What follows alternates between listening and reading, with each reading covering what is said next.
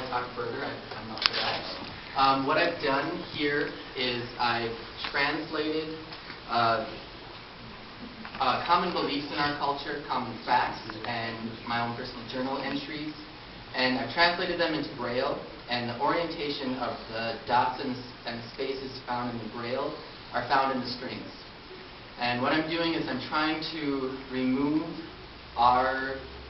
the things that we put onto information and how we bring it into us. And if we accept it, if we deny it, if we hold it close to us, or if we say, oh, I'm going to have to think about this more. And I want to present information on a surface level basis and say, it's simply information. And I think that, I'm talking about gravity, I'm talking about gods, I'm talking about my personal feelings, all in those 5 kikus, and I wanted to present them exactly the same way, and say they are all exactly the same way. And it's our experience, it's education, it's perspective that gives you that hierarchy of where you hold bits and pieces of things in yourself. Basic.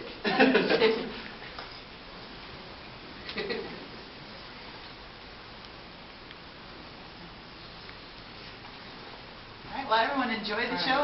Please stop.